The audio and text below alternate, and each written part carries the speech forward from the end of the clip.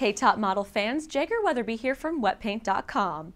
Today, we'd like to honor the Tyra Banks wannabes of the world, who may not have achieved runway stardom like their idol, but have certainly mastered yet another one of her secrets to success: full-time employment with benefits in Crazy Town. Here are awards for the most insane ANTM models of all time. Earning our profoundly crazy award is Cycle 1 hopeful Robin Manning. When Robin started singing a hymn in the middle of an argument with roommate Ebony, she secured herself a spot on the list of all-time ANTM wackos. Now, there were many nominees for our International Crazy Award, but in the end, Cycle 8's Natasha Galkina came out on top.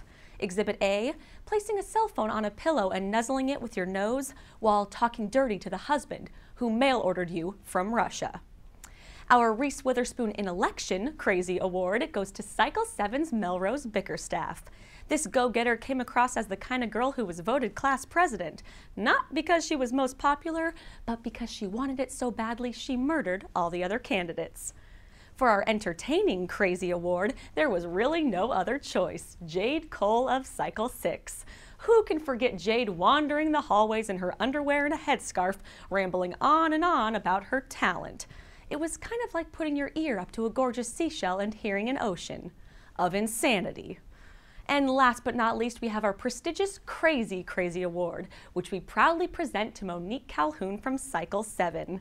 In addition to using dirty underwear as a weapon, Monique also poured water on Eugenia's bed, claiming she had peed on it in order to steal it away from her.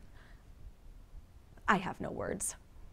So who do you think is craziest of them all? Sound off on our Facebook page at facebook.com/ANTM fansite. Till next time.